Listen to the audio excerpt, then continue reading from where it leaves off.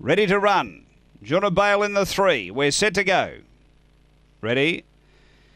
Away, Junabale. Oh, gee, it stepped cleanly. Well, there's your race. Out by a half length on Bit Saucy. They go to the first bend, and Junabale runs to the lead. Gets clear from Bit Saucy. Quaint Bale around the outside. They were followed next by Emily Lane, and then came Go Geronimo. Next, Canley Mad, Steel True Blue, and Zipping Alley, but off the back. And it's Junabale doing it well out by 4 to Bit Saucy. Running on is Emily Lane. They race to the bend. Junabale is clear of Bit Saucy. Then Emily Lane, but Junabale too good.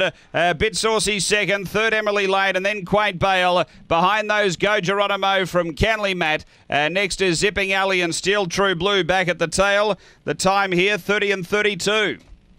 After race number 8, numbers 3, 2, 4 and 8. Number 3, the winner. Junabale all the way. She had a 4:46 first split there, so best we've seen her get out for a little while. A black bitch, May 2013, Taranza Bale, Penelope Bale. Number 3 first.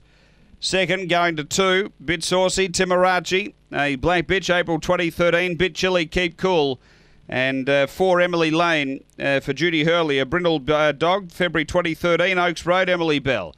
3, 2, 4, 8 after race 8 at Angle Park.